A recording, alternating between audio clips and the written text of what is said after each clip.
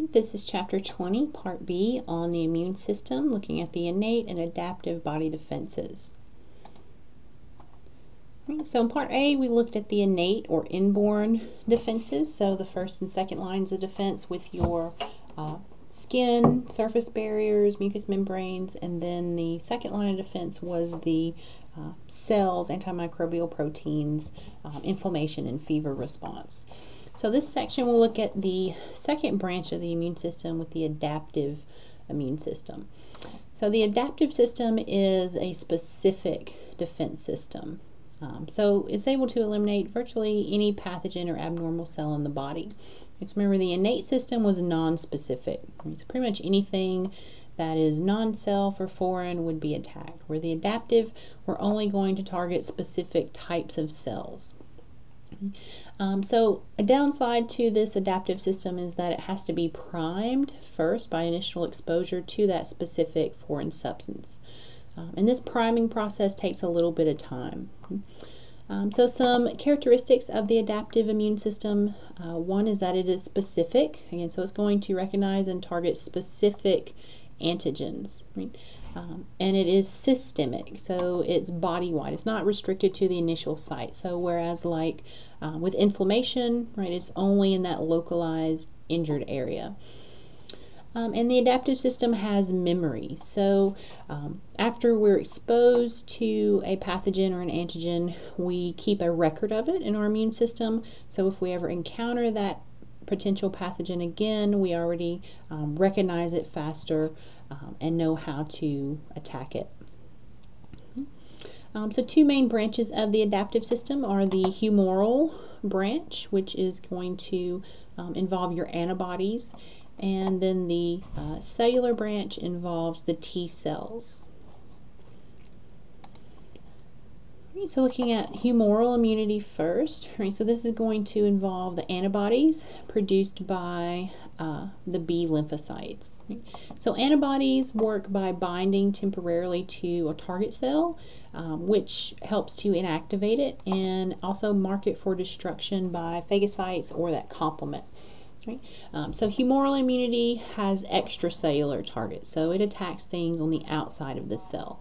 So humoral immunity antibodies, they don't necessarily destroy cells themselves, but they do kind of tag and mark them, so our other cells in the immune system know which cells need to be killed or attacked.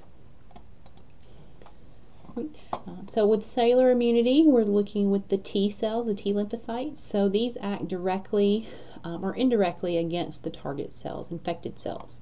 So we can directly kill infected cells or indirectly release chemicals to enhance that inflammatory response or activate other immune cells. Right? So this would have cellular targets, intracellular targets. Right, so talk about antigens. So what is an antigen? So an antigen is any substance that can trigger an immune response. So antigen is short for antibody generating. So we generate antibodies against foreign substances in the body. Right? So antigens are anything that's going to trigger an immune response in antibody production. Right? So antigens typically are proteins or things on the surface of a cell that are not normally found in our own body cells. So a little bit we'll talk about the self-antigens, so how our immune system distinguishes between me and not me. Okay? But again, with the specificity of the adaptive system, we said it was specific, right? So this just means that antibodies are specific for certain antigens. So it's kind of like a lock and key mechanism or a puzzle piece. So they have to fit together for that particular antigen.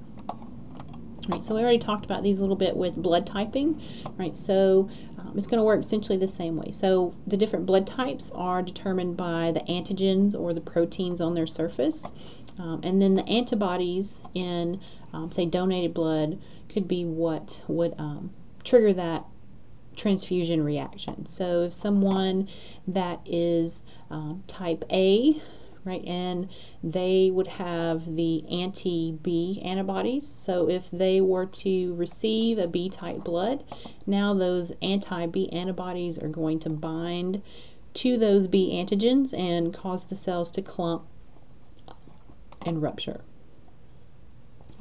And again, this is just showing how antigens are specific, so that locking key or puzzle piece kind of fit. Okay, so the self-antigens are called the MHC proteins.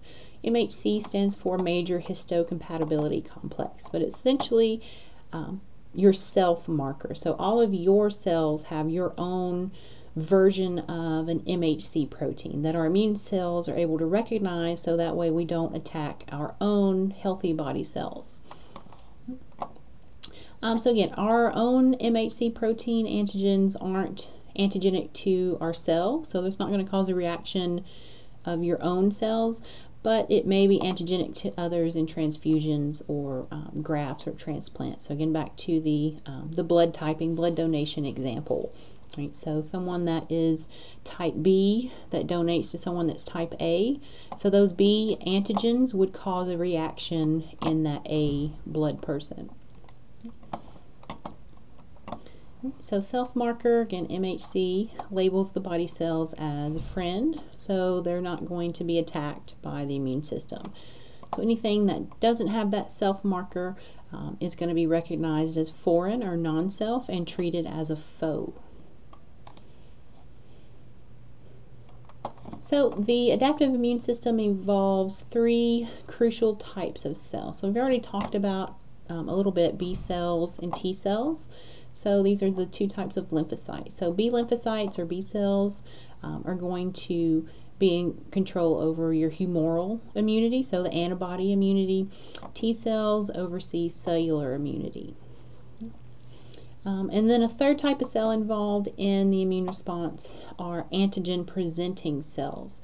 So these don't necessarily respond to the antigens, they only play kind of an auxiliary role. So they're going to, if they encounter an antigen, right, they are not the ones who make the final say in whether it should warrant a full-blown immune response, right? So the antigen presenting cell will bring that antigen from that foreign cell to a T cell, right? So to one of the lymphocytes. So the lymphocyte will kind of double check the antigen to make sure it's non-self and it is pathogenic or is foreign, and then it will initiate the immune response from that point. So looking at lymphocytes, their development, maturation, and activation. So we've already talked about how all blood cells originate from the bone marrow. So T and B cells have that shared common development in their life cycle. So they're both going to originate in that red bone marrow, just like all other blood cells.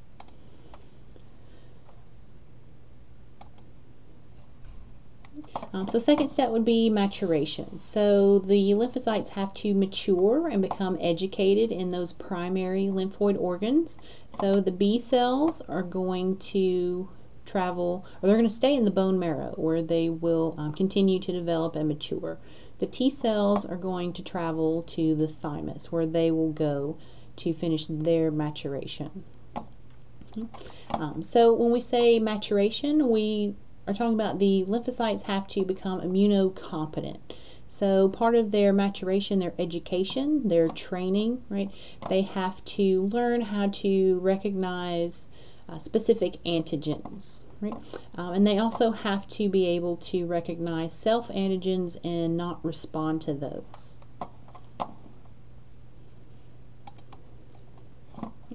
So like we said, T cells mature in the thymus under negative and positive selection pressure tests, right? So part of their schooling in the thymus is going to include a positive selection process. So the T cells have to be capable of recognizing that MHC self-antigen. Right? So any cell that is unable or fails this test of MHC recognition will result in apoptosis. So the cell will essentially be cold and killed off, right? It won't be allowed to continue. So if we were to allow this cell to continue, even though it can't recognize MHC, then it's possible that it could could see the MHC on your own cell as a foreign and trigger an autoimmune response, which we don't want. So their second test is a negative selection. So this would be where we want they must not recognize the self-antigens, right? So they have to be able to distinguish between self and non-self.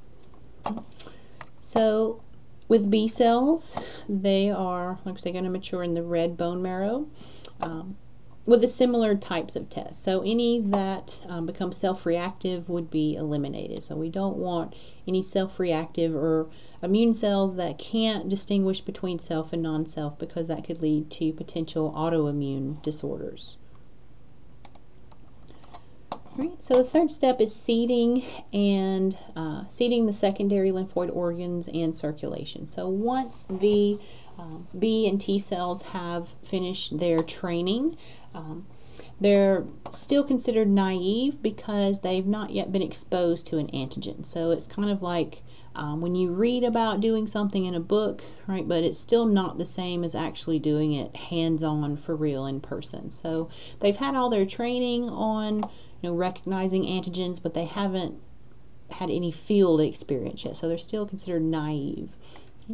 So once they've finished their education, they will be exported and travel to their secondary lymphoid organs, so things like the lymph node and the spleen. Okay. So from there, that will be kind of where they will work to patrol and filter lymph tissues and search for any foreign materials. Right? It's also going to increase their chances of encounter with an antigen. So remember, the lymphatic system is going to take up all of that leaked fluid from tissues and return it to the circulation through this lymphatic system. Right, so if there are any pathogens in that lymphatic fluid, then our lymphocytes will encounter it before it returns to the circulation. Right, so step 4 was antigen encounter and activation. So our newly educated but still naive lymphocytes, when they first do encounter an antigen, that's going to kickstart their further development. So at this point, the antigen or the lymphocyte will be selected to differentiate into its active form after it's bonded to that antigen. So as long as we have the correct signals, right, and we get kind of the go-ahead from some of our regulatory mechanisms, then it will complete the differentiation process into the active form of the cell. Okay. So once the lymphocytes encountered an antigen, it's been activated, then we can undergo proliferation and differentiation. So proliferation is just where it's going to multiply relatively quickly. We're going to form copies or clones of that lymphocyte. Okay? So remember, lymphocytes are formed in the bone marrow, and they have to take time to mature in the bone marrow of the thymus. So if we are dealing with an infection, right, at a certain point in time, we need those lymphocytes right now. We don't have time to wait for more to develop from the bone marrow and then mature, right, in the thymus or the bone marrow. So we essentially will clone the lymphocytes that we already have, right? So we have to increase our numbers much more quickly. Okay? So these clones are going to be our effector cells that are going to work to fight off infections. And then we'll have a few left over that will serve as memory cells that will kind of put in our memory book, so if we ever encounter that same antigen again, we're able to respond much more quickly. Okay.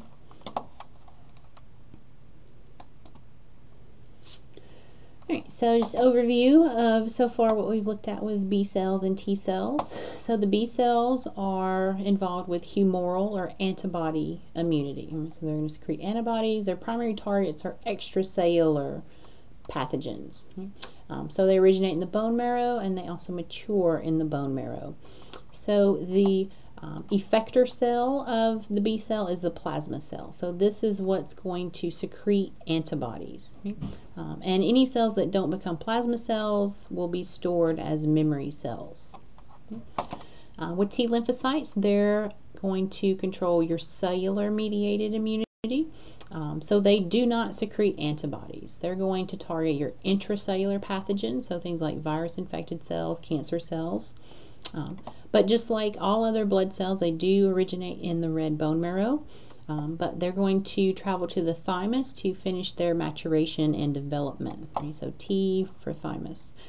So effector cells of T cells include things like the cytotoxic Ts, which are going to be kind of your killing T cells, the helper Ts, which essentially help other cells of the immune system and help activate other aspects of the immune system, and regulatory T. So these help to regulate other aspects of the immune response, so to help avoid autoimmune disorders.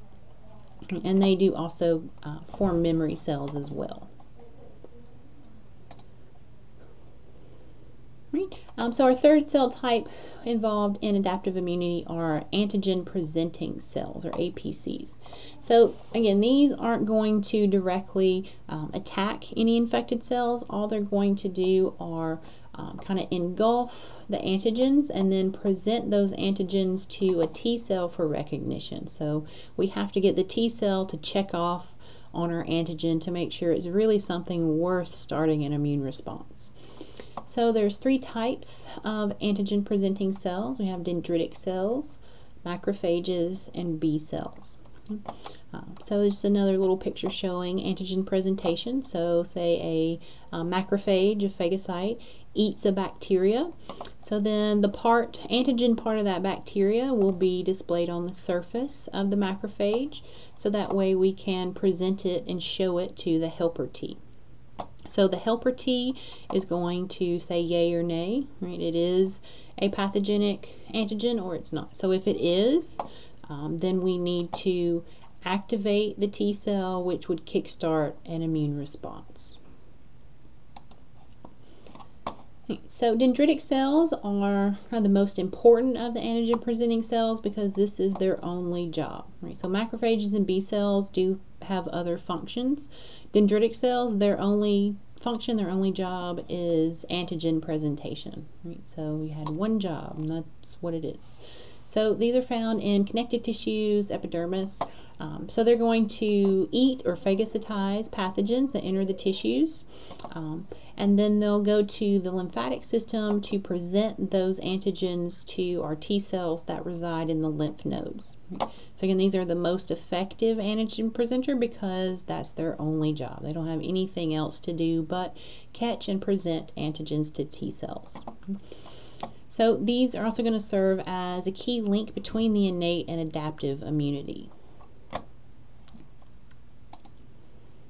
Macrophages we've already talked about. They're also included in our second lines of defense, right, the innate system.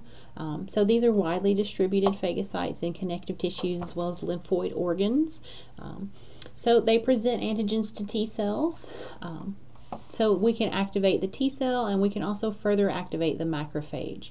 So macrophages naturally will go around and try to eat things, but once it's been activated, its appetite increases exponentially. So it becomes a voracious phagocytic killer now. It can also help to trigger our inflammatory responses or recruit additional defenses. So it can call in for backup depending on the severity of the infection.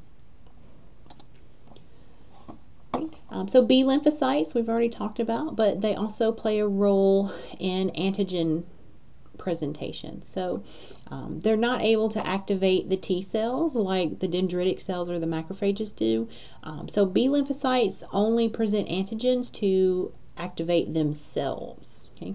So say we have a B cell that notices an invader. Okay? So the B cell will capture it and display the antigen. So we show the antigen to our helper T cell. Helper T says, looks like a non-self, so go ahead, right? And so the T cell is going to give the B cell some cytokines, so some immune chemicals that allow it to become activated now. So once the B cell becomes activated, then we could trigger the humoral immune response. So when the B cell encounters that antigen and becomes activated, like I said, it provokes the humoral immune response. So the B cells will start to produce plasma cells and antibodies. So that specific antigen that we just presented to the T cell, right? So once we're activated, now we're going to make specific antibodies for that particular antigen.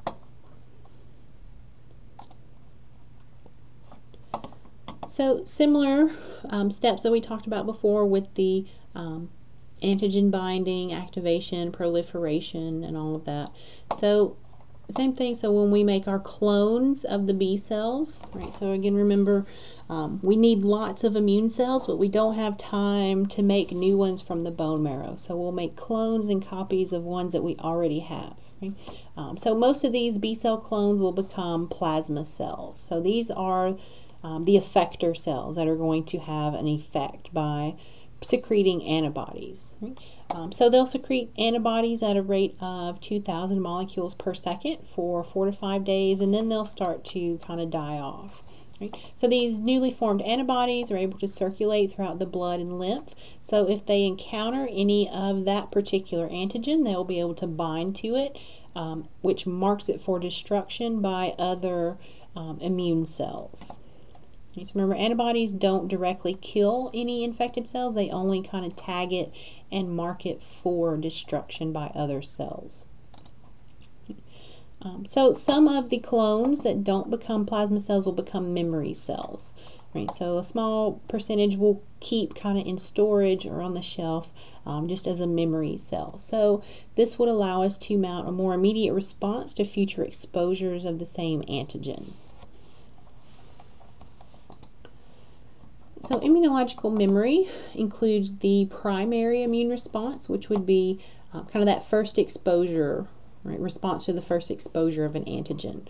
So there's always a lag period of 3 to 6 days after initial exposure because it takes time for those B cells and antibodies and things to kind of prepare themselves and proliferate. So generally peak levels of the antibody are reached after 10 days or so, and then they'll start to decline.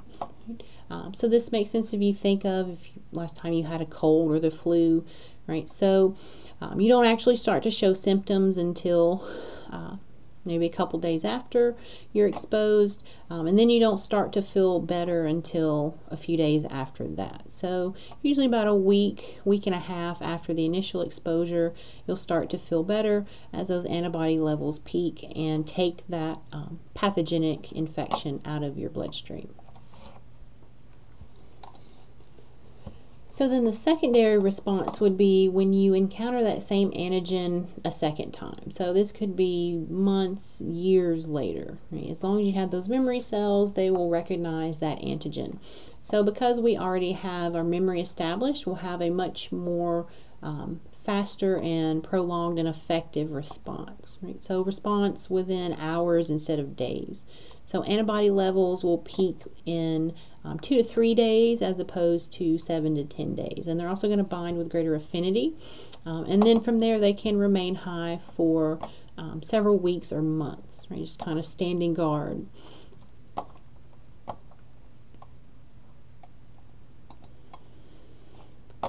So there's two general types of humoral immunity, active and passive. So if something is an active humoral immunity, that means when the B cells encounter antigens and produce specific antibodies against them. So in active humoral immunity, your B cells are actively producing antibodies. Okay? So two types of active humoral immunity include naturally acquired. So this would be just a normal response to your typical infection, so cold or flu.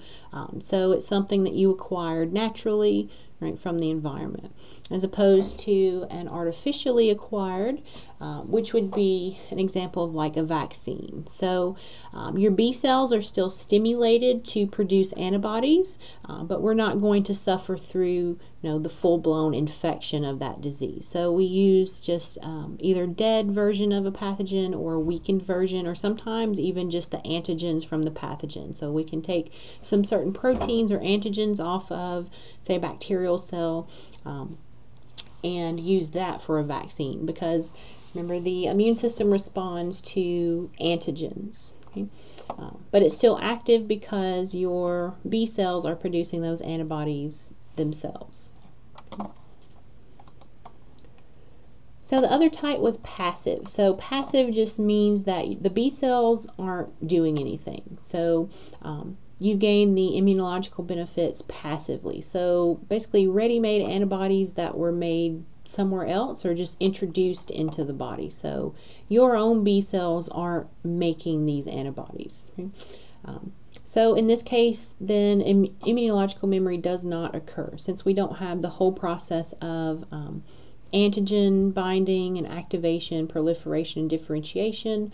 Right? So we never generate those antibodies or immune cells. Right? So generally the benefits or protection of passive immunity is going to last only as long as those antibodies do. So they will naturally start to degrade and break down in your body over time. Okay? So it's temporary immunity. So two types of passive include your naturally acquired. So this would be antibodies passed from the mother to baby through the placenta or through breast milk. Okay.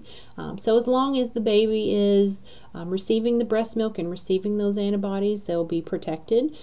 But once they stop nursing, so they stop receiving those antibodies, that protection is going to fade gradually over time.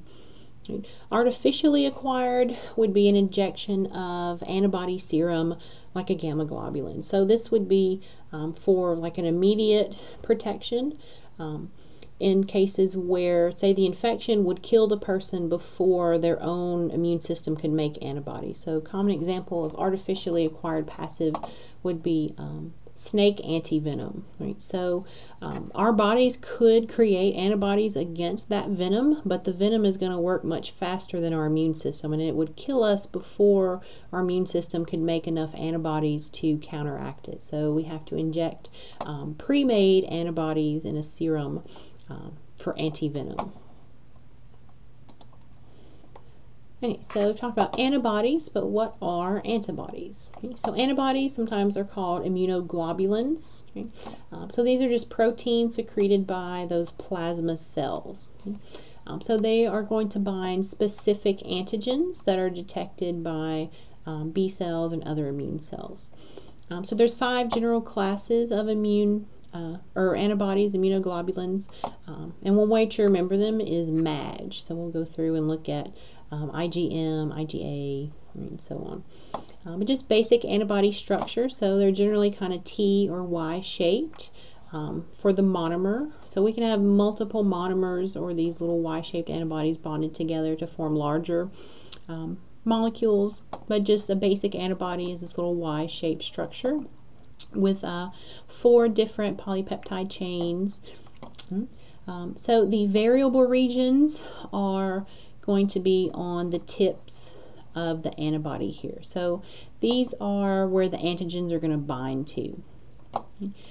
So the stem region is generally pretty constant, and it's just more for like a structural component of the antibody. So the variable regions or the tips of the antibody are where antigens are going to bind.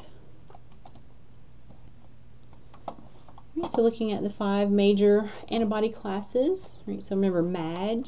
So IgM is the first one. It is the largest of the antibodies, and it's generally going to be the first one released. Right? So because it's the largest, it has 10 possible binding sites. So it's able to bind to more antigens than just a single antibody.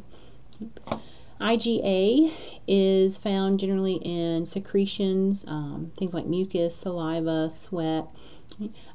So a lot of your surface barriers. Right? So when we talked about the first line of defense, so some secretions in on your skin secretions, some of these could include these IgA. So any bacteria that does get on the skin surface or get in your mouth, maybe we can neutralize it with this IgA antibody.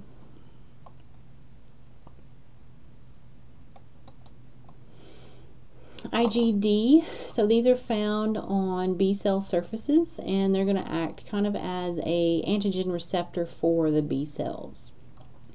IgG is the only one that's capable of crossing the placenta. Right? So it can confer that passive immunity from the mother to the baby. Right? So this is the only one, like I said, that can pass the placenta. So one way to remember it, IgG, G for gestation. And the last one, IgE. So this one is more active in allergies or parasitic infections. It's going to cause those basophils to release histamine. Right? So it's going to kind of trigger that inflammatory or allergic reactions. So again, antibodies don't destroy antigens, they merely inactivate and tag them. So they're going to form what's called an antigen antibody or immune complex. So some defense mechanisms used by antibodies include neutralization, agglutination or clumping, precipitation, and complement fixation.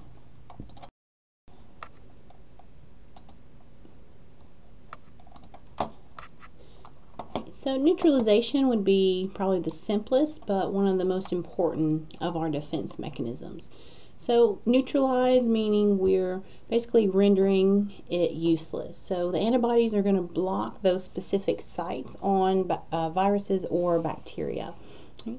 So this is going to prevent antigens from binding to receptors on tissue cells. So it's going to help prevent the pathogen from attaching to the host cell and infecting it.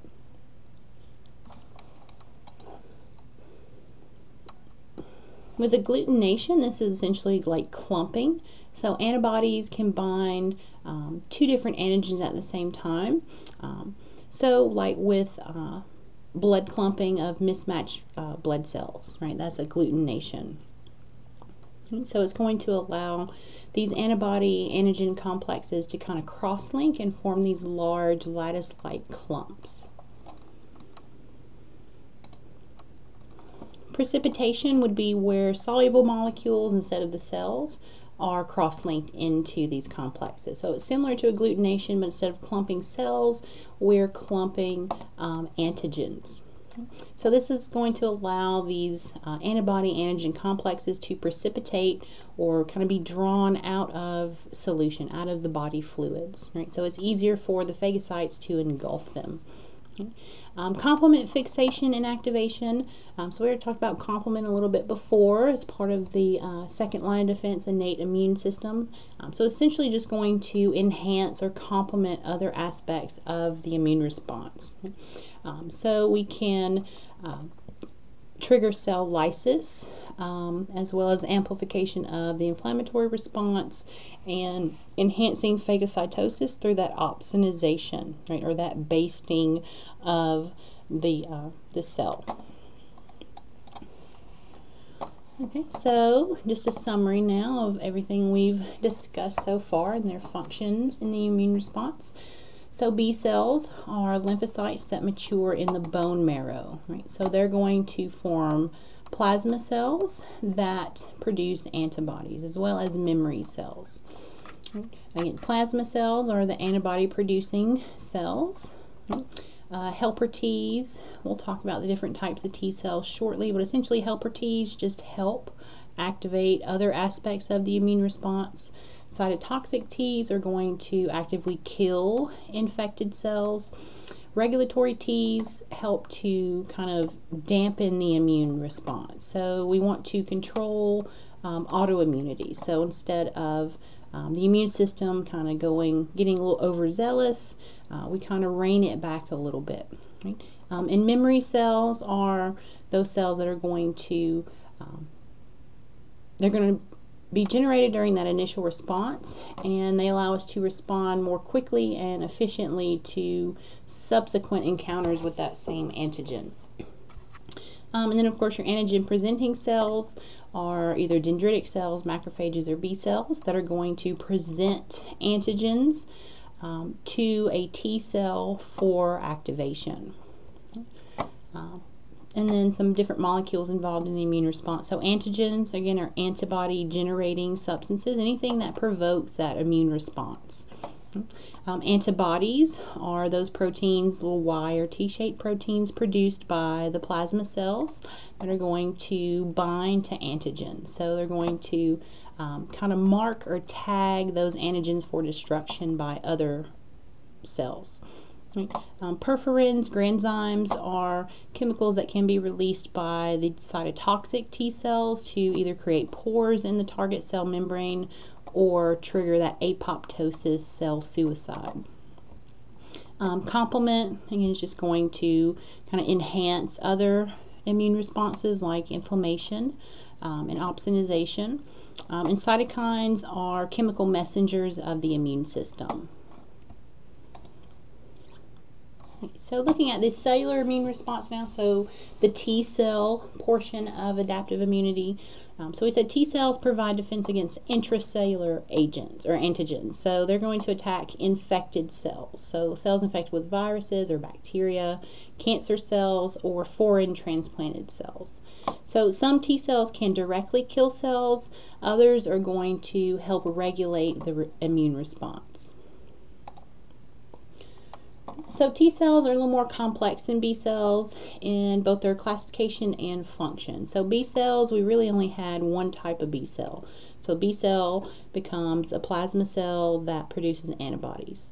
So with T cells, we have kind of two different developmental pathways depending on the initial type of T cell. So CD4 cells are going to differentiate and become helper Ts or regulatory Ts. Okay. And some can also form those memory cells. So again, showing that antigen presentation to activate the T cell to cause it to proliferate, make copies, and then differentiate into helper Ts, regulatory Ts. CD8 cells are going to become your cytotoxic Ts. So they only have one possible path of development. So they can form memory cells and cytotoxic Ts.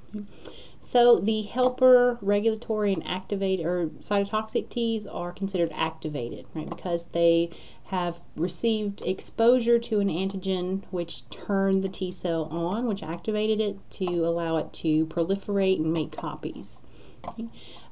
So before the T cell encounters that antigen, remember it's still considered to be naive, right? So it's completed its education, but it doesn't have any real-world experience yet. So at this point, they're still referred to as CD4 or CD8, right?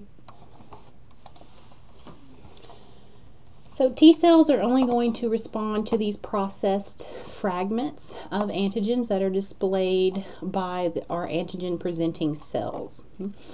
So again, that antigen presentation is crucial for activation of these naive T cells and normal functioning of the T cells. So antigen presentation, so say our dendritic cell phagocyte engulfs a bacteria. It processes it and then displays fragments of that antigen on its surface.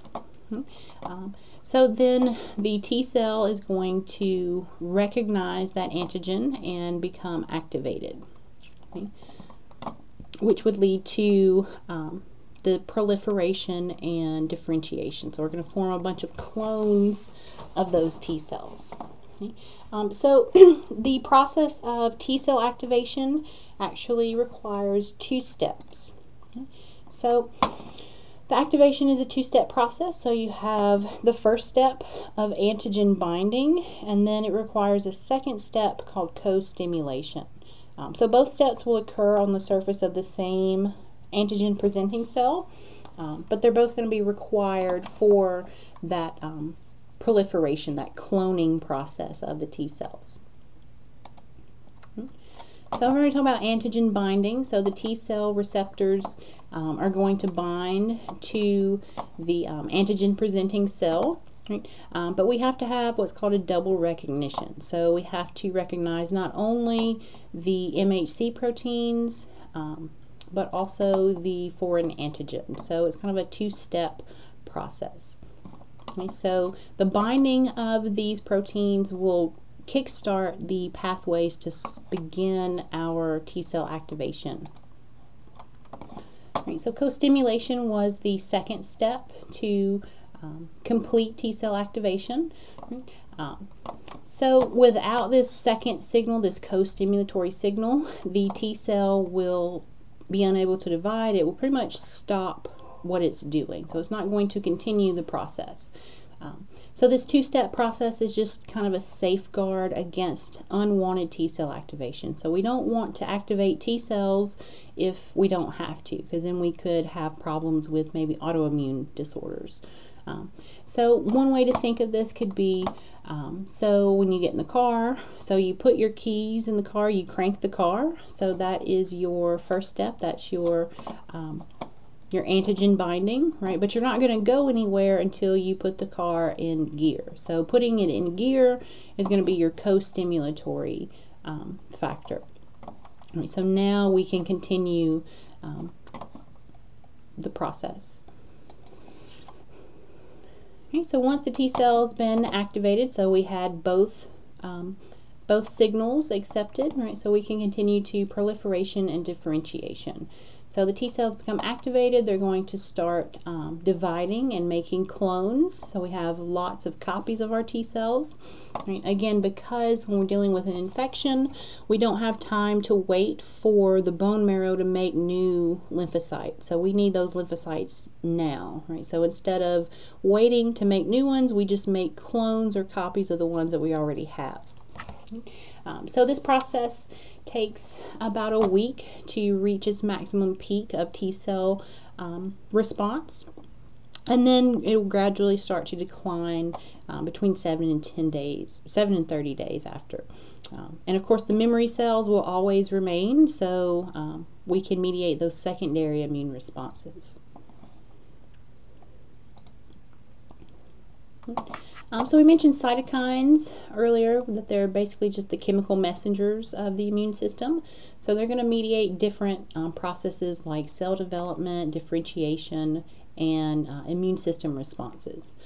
So the primary cytokines in the immune system we'll look at are interferons and interleukins. Right? So we already talked about interferons in last section with the innate system. So interferons are going to interfere with viral reproduction. So there are antiviral chemicals. Interleukins are, there's a whole group of interleukins. You don't need to know all of these, just know generally what they do. They're chemical messengers that help mediate other aspects of the immune system. So it can help to activate macrophages, can stimulate lymphocyte proliferation, differentiation, causes some cells to secrete antibodies, a wide range of functions. Okay, so now looking at some specific effector T cells and what they do, starting with the helper Ts. So the helper Ts are probably the most important of the T cells because they're essentially going to activate aspects in both the humoral and the cellular branches. So they help activate the antibody response and the cellular response. So we can activate B cells and T cells, induce proliferation. We can also secrete cytokines to recruit other immune cells. So ultimately, without the helper Ts, there would be no immune response. So the other immune cells are reliant on the helper T for their activation. So back when we talked about antigen presentation or antigen presenting cells, they have to present the antigen to the helper T for activation. So there's different classes of helper Ts. You don't need to know specifics. These are just some examples of what different helper Ts can do. So activation of CD8 cells, right? So CD8 cells only become cytotoxic Ts, right? So they require the assistance of that helper T to become activated to differentiate into the cytotoxic T. So also dendritic cells can express those co-stimulatory molecules to activate CD8 cells as well. So we have that antigen binding and co-stimulation. So helper T binds to a dendritic cell, stimulates the dendritic cell to express those co-stimulatory molecules, which can now activate our CD8 to transform into the cytotoxic T. As far as helper T's role with humoral immunity, so same kind of thing. So we can bind to a B cell, right, with that antigen and release cytokines to tell that B cell to now become activated and start producing antibodies. Right, so we said the cytotoxic T's are the ones that can directly attack and kill other cells. So cyto means cell, toxic means toxic. So these are toxic to cells or dangerous to other cells. So once they're activated, they can circulate throughout the blood and lymph fluid and kind of patrol body cells looking for any foreign antigen they may recognize. Okay? So typically they'll target cells infected with viruses or intracellular parasites, cancer cells, and foreign like transfused or transplanted cells. So anything that doesn't have that self-identifying MHC marker. So the way cytotoxic T's work to kill infected cells is by using perforins and granzymes by exocytosis. So we already mentioned these a little bit. Perforins are going to perforate the cell membrane. So we're going to poke holes and pores in the cell membrane to make its contents leak out to maybe kill the cell. And then these granzymes, these enzymes, are going to activate apoptosis. So we're essentially going to trigger cell destruction with these chemicals.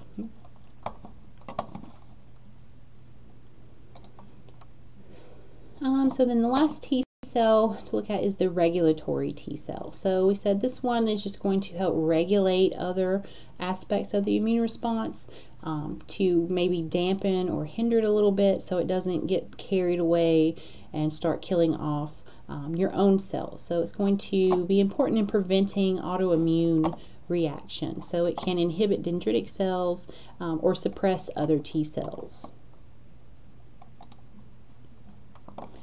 Okay, so just a simplified summary of primary immune response. Okay. So innate defenses again would include our surface barriers, the skin, mucous membranes. Internal defenses would be things like fever, inflammation, antimicrobial proteins and things. So adaptive defenses, if whatever pathogen or infection manages to get past our first two lines of defense, then we kick in the adaptive defenses.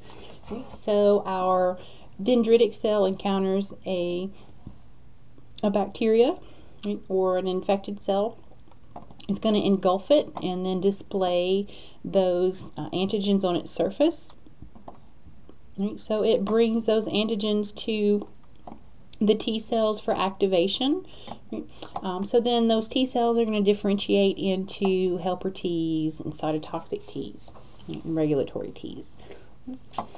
So then the helper T's can also release some cytokines to stimulate other immune cells like the macrophages and the natural killer cells of the innate system. Okay. So we can also use these to activate the B cells. Right. So the B cells become activated and then they start to produce antibodies. Okay. So then the antibodies will circulate through the body fluids and bind to those antigens to try to neutralize them or remove them from the fluids. Right. So again, summarizing everything, so we looked at B cells, mature in the bone marrow. Right. They form plasma cells. Plasma cells produce antibodies. Right. Helper T cells help to activate other parts of the immune system. Cytotoxic T's are going to directly kill infected cells using those perforins and granzymes. So we can poke holes in the membrane and we can trigger apoptosis, cell suicide. Regulatory T's are going to kind of dampen the immune response, so we avoid autoimmunity. Memory cells allow us to have quicker, more efficient responses to subsequent encounters with the same antigen. Right? And antigen-presenting cells are going to engulf and digest the antigens and then present them to the T cells for activation. And again, antigen, anything that generates an immune response. So looking at organ transplants and how we can try to prevent rejection. So the most common type of organ transplant is an allograft, which would be a transplant from the same species. So you would receive an organ from another human. There are other types of transplants from different species, so those would be called a xenograft. So it is fairly common for pig or cow, say heart valves in some transplants. But the success of a transplant is going to depend on how similar the tissues are. So the more similar the tissues are, the least likely they'll be to reject, right, or cause an immune reaction. So some similarity things we would look for would be the blood type, so blood antigens, MHC antigens, right, try to match those as closely as possible. So then generally after surgery, the patient would have to be treated with immunosuppressants to help suppress the immune system so it doesn't, freak out and start to attack the new organ or new tissue. But there are side effects from that as well, including secondary infection. So if we weaken our immune system, we're going to be more susceptible to infections and pathogens getting in the body. So some problems you may see with the immune system include things like immunodeficiencies. So this could be either congenital or acquired, meaning either you can be born with it or you could acquire it later in life. But ultimately it's going to impair the function of your immune system or the production of cells in the immune system. So one of the most well-known is SCID, or Severe Combined Immunodeficiency Syndrome. So this is a genetic defect that's going to cause problems in B cell and T cell production. So since B cells and T cells are formed in the bone marrow, it can be treated with a bone marrow transplant. So normal person, right, would have normal lymphocytes and they can fight off infection. So if you don't have enough T cells or B cells, or you don't have any B cells or T cells, then that's going to decrease your immune response where you're unable to fight off those infections. Another type of immunodeficiency could be Hodgkin's disease. So this is an acquired immunodeficiency that is essentially a cancer of the B cells. So it's going to depress the lymph node cells, which leads to that immunodeficiency. So remember we had a lot of B cells in those germinal centers of the lymph node. So if we're not producing adequate B cells, then we're not going to be able to properly filter and clean that lymph fluid. So then pathogens and things are able to spread through the body. So Hodgkin's disease or Hodgkin's lymphoma is diagnosed by this owl-shaped appearance of the lymphocyte. Okay? So clonal B cell malignancy develops within the lymphatic system. So it has a bilobe nucleus that resembles an owl's eyes appearance. Right? So B cells in one lymph node can spread to other lymph nodes as well.